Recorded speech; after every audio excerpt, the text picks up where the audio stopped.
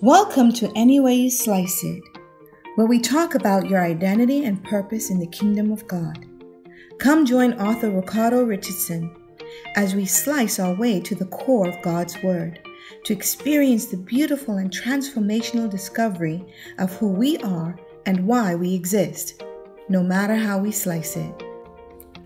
Today's message is House of Honor. Beloved family, our text says, avoid sexual immorality. Every sin that a person can do is committed outside the body, except those who engage in sexual immorality commit sin against their own bodies. Or don't you know that your body is a temple of the Holy Spirit who is in you? Don't you know that you have the Holy Spirit of God and you don't belong to yourselves? You have been bought and paid for, so honor God with your body.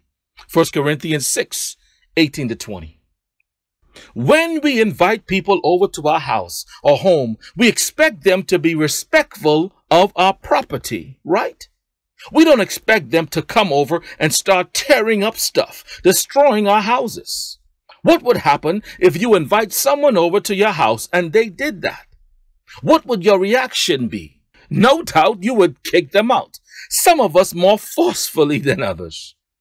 We take care and honor our houses, so we expect others to do the same. But if others came over and saw us not honoring our houses, tearing up and destroying our own stuff, we invite them to do the same. If we don't care about our own house, why should they? Have you ever watched the show Hoarders? I'm ashamed to admit I have. Sometimes I sit there in disbelief about how some people dishonor their own homes. It's a sad situation, but if they don't honor their own house, no one else will. Now that I have painted that picture in your mind, our judgmental response would probably be, I would never dishonor my house like that. But would King Jesus agree with you? Will the Holy Spirit agree with you?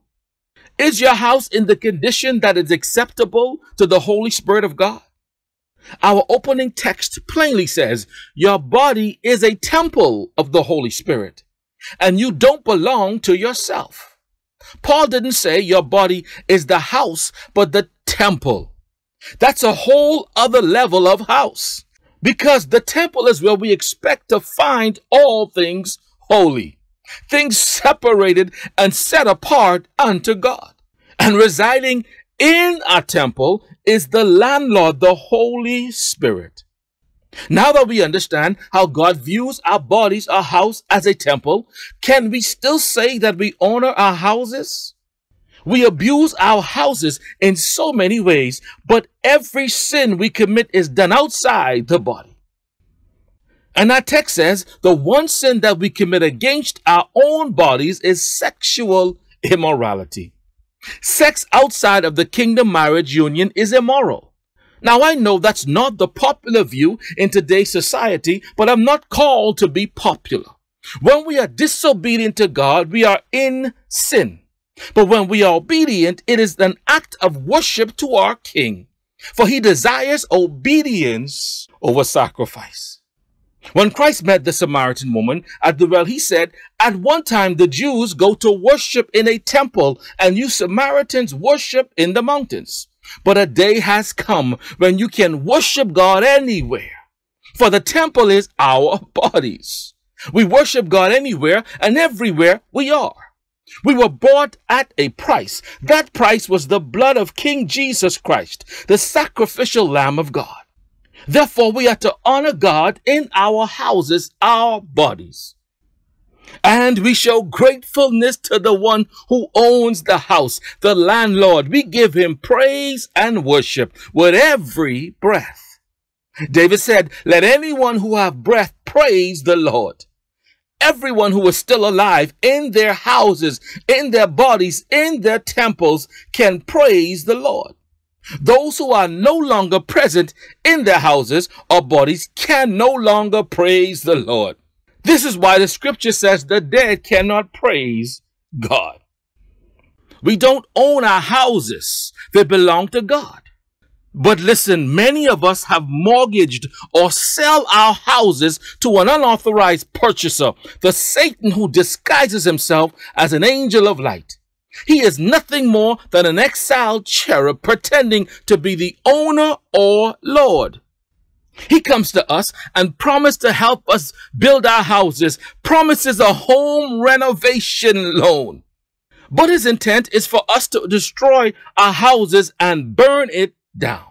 We all have seen the destruction that a fire can do to a house. It burns it to ashes. With that picture in mind, we can appreciate the truth of ashes to ashes. But family, it is the Holy Spirit that renews our house, renovates our house through the renewing of our mind. King Jesus came back to reclaim his house, the body of Christ, the bodies that are a temple of the Holy Spirit. Our Lord of Lords says we're supposed to run his house, his temple. Our bodies he loaned us, but many of us sold it or mortgaged it to Lucifer, who is acting as a mortgage broker.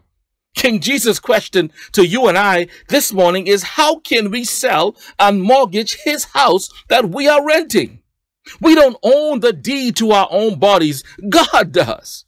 And his son Jesus Christ came back to reclaim the house we sold.